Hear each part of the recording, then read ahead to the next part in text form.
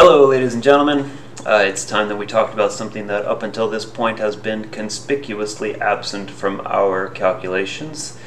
But before we do that, let me remind you of something. Okay? Remember when we were looking at the modified Atwood machine for the first time, and we had the air track, and we had a very, very small mass hanging off the end. It was 20 grams, 0.02 kilograms, and it was pulling something that was about 300 kilograms, right? Several times the mass of what we've got here. And we saw that just a very little force will accelerate an object. In fact, all we have to do in order to accelerate the object is make sure that the net force is just greater than 0. In fact, it hardly has to be greater than 0. It could be almost 0, and the object will start to accelerate. Now, take that idea to this right here. I've got a crate here filled with different masses. Most of them are 1 kilogram masses. Now, obviously, we could talk about the weight of this whole object, this system of objects. We could talk about the normal force that the table is exerting on the objects.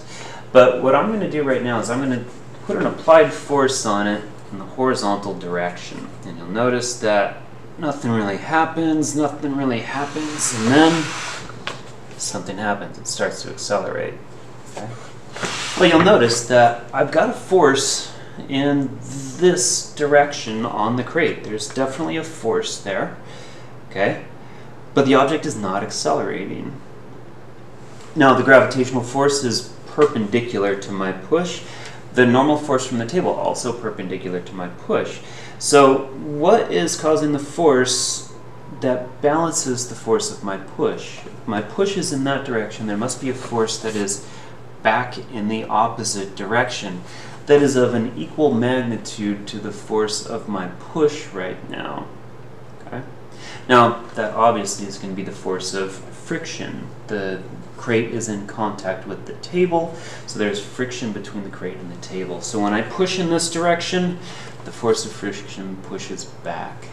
Now, there are two kinds of friction. The first is static friction. Static is a word we use that means not moving. So as I push right now, the object is not moving, but there is obviously a force of friction because it's not accelerating. Now if I push hard enough, then the object moves, and then we're dealing with something called kinetic friction. Okay? So these are the two kinds of friction we're going to talk about. Got static friction and kinetic friction.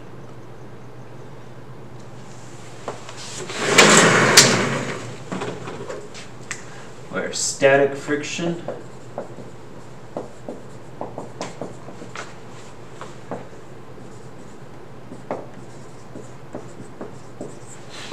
the object is not moving, and kinetic friction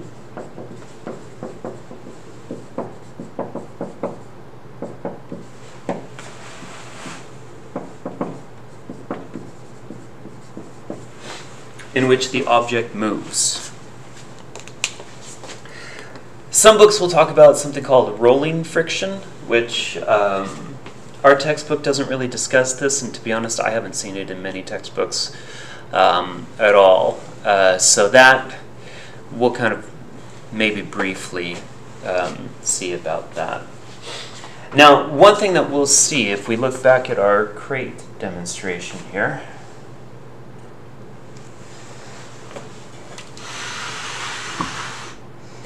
is that one thing it depends on is the two types of materials that are in contact, right?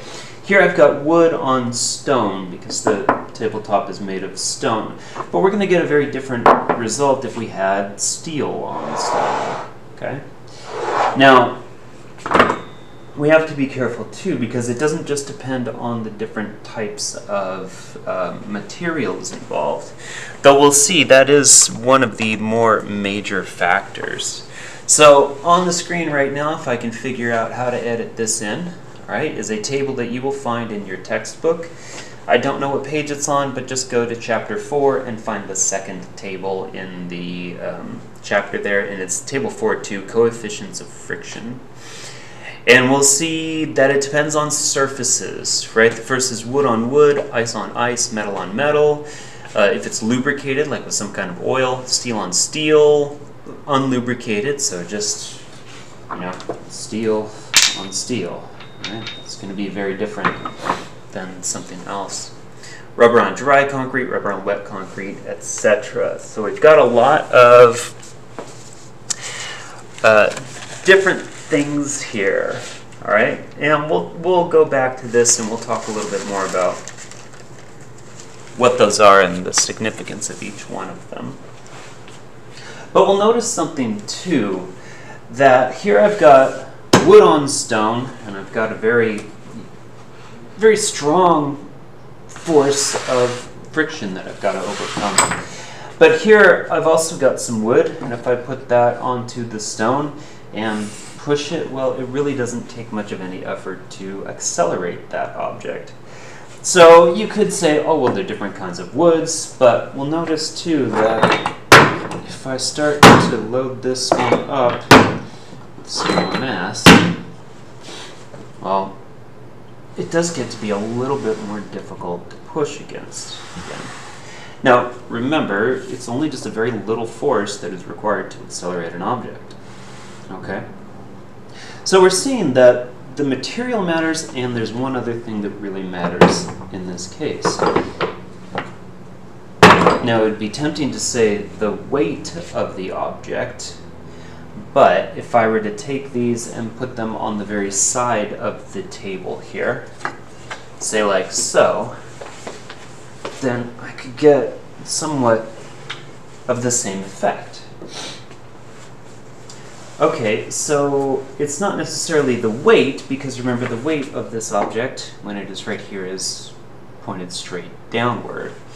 Okay. It's not the weight. You'll notice that when I put it here, I pushed on it. So if it's not the weight, there's only one other option, and that is the normal force. So we'll see that the force of friction depends on not only the types of materials in contact with one another, but also it depends on the normal force. All right?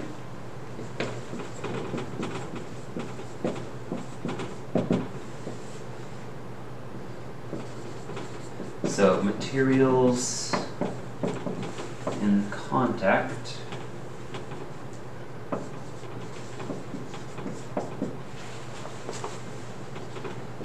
and the normal force. Wow. These are the things that the force of friction will depend on. Now, we've already seen how the materials in contact kind of work. Let's talk about the normal force.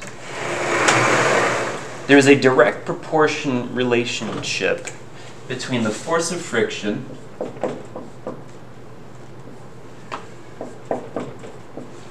and the normal force. Okay? There's no real concept behind it. We can't derive this relationship or anything. This really had to be done by experiment. Okay? So generally, when we're setting up an equation, if we know it's a direct proportion, then we know that this is equal to this multiplied by some other value. In this case, it's a constant value. So we can say the force of friction is equal to mu times the normal force. So this is a Greek letter. It is called mu.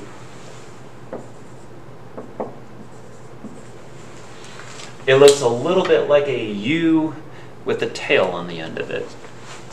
It is not an M. It's more of a U with a tail on the end of it. Okay. Now, one thing we can see is that in order to find out what this is, well, we've just got to do a little bit of algebra here. Divide both sides by the normal force. And here you have it. Mu is the ratio of the force of friction divided by the normal force. So this value here, it's this ratio, and we have a special name for that. It's called the coefficient of friction. So mu is the coefficient of friction. Now, just like we said, there are two types of friction. There is static friction and there is kinetic friction. There are also two kinds of coefficients of friction. So we'll have one that we'll call mu s, which is the coefficient of static friction.